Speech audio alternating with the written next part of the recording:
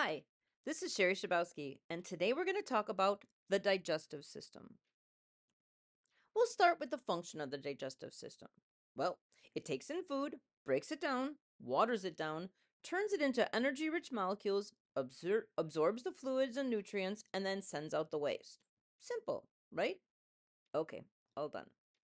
Nope, I think we're going to go a little bit deeper than that.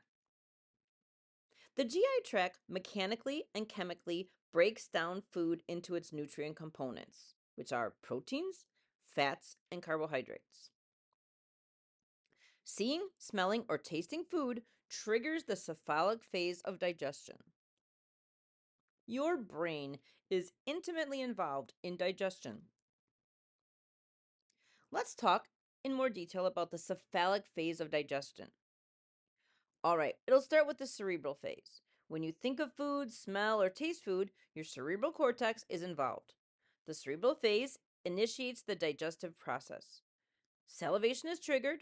The vagus nerve stimulates the release of gastrin from G cells in the stomach. Wait, let's just pause right there for a minute. I like to revel when things are named like what they are in medicine. That is so rare. But here we have gastrin coming out of G cells. Just thought I'd have you take note. All right. The vagus nerve stimulates the release of gastrin from G cells in the stomach. Gastric secretions respond. Gastrin is a hormone which is released into the blood and impacts target organs such as the stomach, where it causes the release of hydrochloric acid and pepsinogen. 20% of stomach acid accumulates before food even gets to the stomach. Now the stomach is ready for the meal. This component of digestion is conditional. As an example, depression can inhibit this component of digestion. Sometimes when people are depressed, they can look at their favorite food on earth and it just won't make a difference. Take a look at your next meal. Some will be psyched. Vegans, maybe not so much. Saliva is going to water down that food. That saliva comes from the exocrine salivary glands. The mouth breaks down the food and waters it down, grabbing up some sugars along the way and preparing it to move down the digestive tract. To be a bit more specific, digestion begins in the mouth. It starts when the teeth grind and cut food so that it can be swallowed easily. Your tongue places the food on the molars to improve contact for grinding. Chemical digestion begins here in the mouth. The body cells need glucose to make the energy they need to function. Salivary enzymes initiate the digestion of starches in the mouth. Salivary amylase is an enzyme found in saliva that plays a crucial role in the initial digestion of carbohydrates. You make approximately 2 liters of saliva a day. The saliva begins the chemical digestion, but it also does much more. It lubricates the food bolus, making it easier to swallow. It stimulates the taste buds so you can enjoy your meal. And if that wasn't enough, saliva has a protective effect on your teeth. All right, when chemical and mechanical digestion is complete, your tongue sends the food down the hatch. As anyone who has ever laughed while drinking knows, fluids can go up into the nose or sneak into your trachea, causing you to cough and sputter. This isn't great for fluids to go into either of these areas unexpectedly, but it would be a disaster if your macaroni and cheese wound up in your sinuses or your trachea. Food needs a little directional assistance to keep that from happening. Thank goodness for these guys. The uvula points the food in the right direction and blocks passage into the nose. The job of the epiglottis is to keep food out of the airway. Acts like a bouncer. Now it's time for the food to ride the saliva wave down the esophagus to the stomach, with a little push from peristalsis. The GI tract is surrounded by 2 muscular layers arranged in longitudinal and circular pattern. Alternating contraction and relaxation of these muscles pushes the food bolus forward. As the food bolus enters the esophagus, peristalsis begins. This triggers the stomach to relax so it can accommodate the meal that's coming down. Fully contracted and empty, the stomach is approximately the size of a fist. And as anyone who enjoys Thanksgiving or orders pizza knows, that size just isn't going to cut it. So, receptive relaxation is necessary if you want to enjoy Thanksgiving or game night. Let's stay focused on the stomach. The stomach relaxes and gastric secretions are released before the meal arrives, but secretions continue while the food is in the stomach. In the case of chemical digestion, hydrochloric acid breaks down proteins and activates enzymes. Pepsin breaks down proteins and activates enzymes as well. Pepsin clips the protein bonds to form smaller polypeptides and amino acids from the protein that's in the food. Mechanical digestion is the result of muscular churning, kind of like when your stomach growls. The stomach is the only part of the digestive tract that adds a third layer of muscle. The whole GI tract has longitudinal and circular muscles that facilitate peristalsis, keeping everything moving in one direction. The stomach has a third layer, the oblique muscle layer. This is because even though the food is chewed, it still needs to be completely broken down into liquid so that the nutrients can be absorbed easily in the next phase. The churning motion that is facilitated by the three muscular layers turns all particulate matter into liquid chyme. If particulate matter larger than 2 millimeters reaches the pylorus, it is thrown back into the body of the stomach for further churning. Mechanical digestion ends in the stomach, so it has to be done right. Now, I definitely believe that this is what happens, and it does make sense. But clearly, like all things in medicine, there are always exceptions. Like, for instance, corn. I will pause for a moment to let you think that through, but not too long, or you might get grossed out and distracted. All right, acidic chyme coming in hot. The pH of the cauldron of hydrochloric acid in the stomach is 1.5 to 3.5. You may or may not know that the body and blood, with few exceptions, functions best at a pH between 7.35 and 7.45. Well, then why don't the digestive enzymes and stomach acid destroy the stomach and the small intestine? Because they have protection. These guys don't look like much at first glance, but they are in charge of gut protection. Mr. Mucus lines the GI tract, especially the stomach, preventing autodigestion. In the colon, it protects the gut against invasion from the microbiome. Bicarb floods into the small intestinal zone before the acidic chyme arrives to neutralize the acid as soon as it comes in. These guys do a great job. Now the chyme is in the small intestine, and chemical digestion kicks in earnest. Paracelsus rolls the chyme around so all the nutrients can be in contact with the digestive enzymes. The accessory organs of the GI tract contribute enzymes that break it all down, and then the small intestine absorbs the nutrients. The liver, gallbladder, and pancreas play a big role in the digestion of chyme.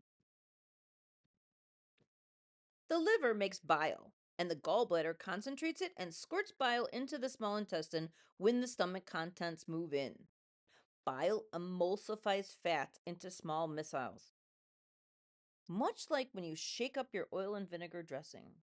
This gives the pancreatic enzymes more surface area to break down the necessary fats. The pancreas is an endocrine and exocrine organ. The endocrine component manages blood sugar by releasing hormones into the blood. It keeps blood sugar balanced and opens a door in the cell membranes that allows glucose to move into the cells when a meal arrives. The exocrine component dumps enzymes directly into the small intestine. These enzymes break down the three major nutrients. Amylase breaks down carbohydrates, protease breaks down protein, and lipase breaks down fat.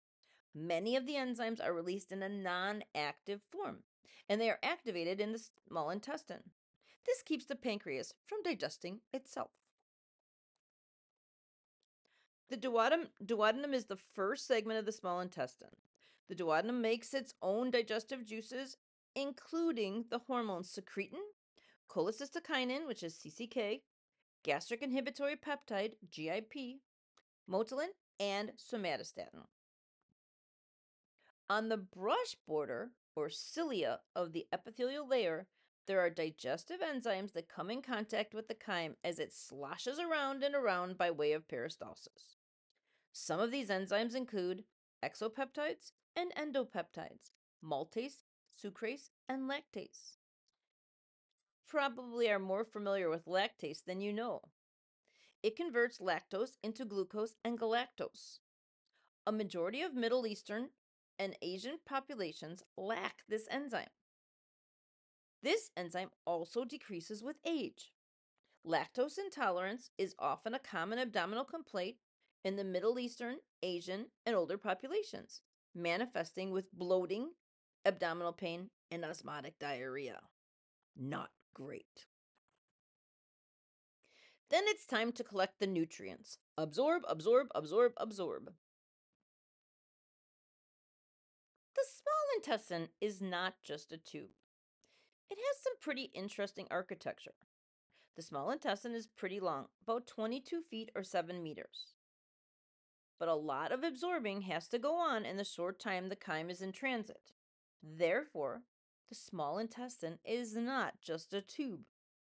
The tubular structure is covered in villi that project into the lumen, increasing the epithelial surface area of the tube dramatically. Each of the villi are covered with microvilli that further increases the epithelial surface area to an astounding 30 square meters or 320 square feet, thereby maximizing the opportunity for the absorption of nutrients. The remaining undigested material, along with water, passes from the small intestine through the ileocecal valve into the large intestine, which is colonized by 500 to 1,000 different types of bacteria, in numbers estimated as 38 trillion. Yee. The large intestine absorbs electrolytes and some vitamins and lots of water, which turns the liquid chyme into solid stool. Stool has little value by the time it makes it through the large intestine, so out the poop chute it goes. Going back to the beginning, remember the overview of the gastrointestinal tract. It turns food into energy. It undergoes mechanical and chemical breakdown, absorption of nutrients and water that the body needs, and then expulsion of the rest. Now that you have an overview of the basics, it will be much easier to fill in the details later on. Here about a little added bonus here.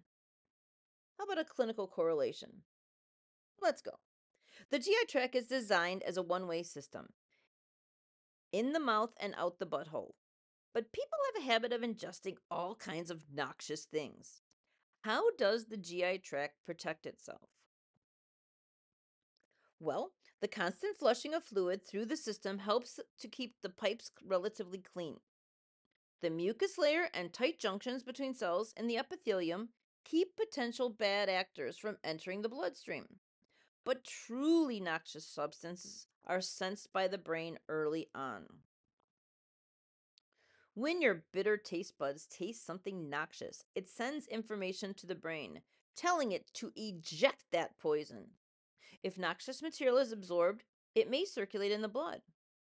There's a spot in the brain near the fourth ventricle which samples blood regularly, and if it detects something noxious, that information goes straight to the chemoreceptor trigger zone, also known as the area postrema, which causes you to send the nastiness right back out. Some call this the vomit center. Interestingly, when there is blood in the left ventricle or pressure on that area postrema, it also induces vomiting. All right, back to the ejection of noxious material. Sometimes the puke just does not get rid the body of noxious material. Sometimes it doesn't work. be it poison or infectious agent, there must be a backup if the puke can't remove everything. I will spare you the illustration of the diarrhea, which flushes the system quickly to save you from serious contamination. So the next time you have diarrhea, think twice about grabbing for the kaopectate. Let your body rid itself of the poison before you try to slow it down. One more tidbit. Babies and toddlers vomit frequently compared to the elderly. In the case of the youngest of humans, if they vomit once or twice, it's usually no big deal. But if the elderly vomit, it is almost always something serious. Want to test that theory? Ask 3 to 5 people over the age of 60 when was the last time they vomited.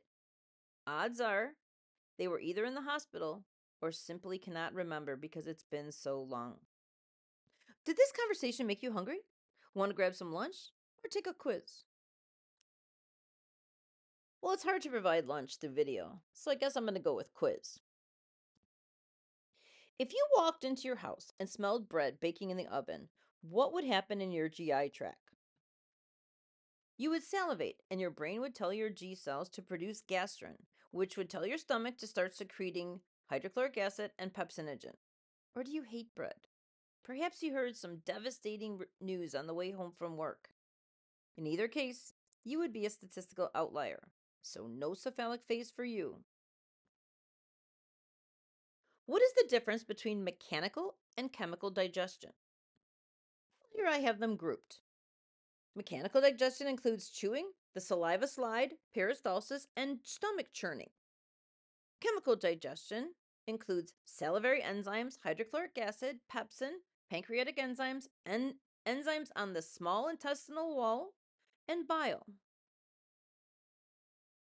What is so interesting about the architecture of the small intestine? As the microanatomy goes, microvilli on villi increases the surface area of the 22-foot tube to 320 square feet. Tight junctions and mucus keep pathogens from entering the bloodstream. But how about if I give you an anatomy bonus? How does 22 feet of small intestine smashed into your peritoneal cavity keep from getting twisted or kinked? Well, the small intestine has a mesentery, which makes it all fit together like a fan when it's closed. See the pictures. First, this is the type of fan I'm talking about. Second, the lower picture shows you small intestine on top with the mesentery connecting it. And the top right picture shows you how the mesentery folds up like a fan. That picture is minus the small intestine, which would have obscured that picture. So just you get the idea. Much like a fan. So, the small intestine has a mesentery which makes it all fit together like a fan when it's closed. The longest edge of the open fan is the small intestine. The body of the fan is the mesentery, seen in the upper picture without the small intestine attached. You can definitely see how it looks like a small fan, right? Or excuse me, a closed fan. The very base of the fan is the single point where all the mesentery is fixed to a point in the back of the peritoneal cavity. There you go. I really appreciate you taking the time to learn with me. This was an overview of the function and mechanics of the GI tract. We covered the anatomy, microanatomy, and physiology with a little bit of pathophys and endocrine thrown in. I hope you feel like you have a good basic understanding of how digestion works. Once you have the concepts in your head, it's much easier to fill in the details. Best of luck with your studies. If you'd like to hear the whole series of organ system lectures, send me your email. I would also greatly appreciate it if you would fill out a very brief survey about this approach to learning. Thank you so much for listening, and hopefully we will meet again in the future. Bye for now.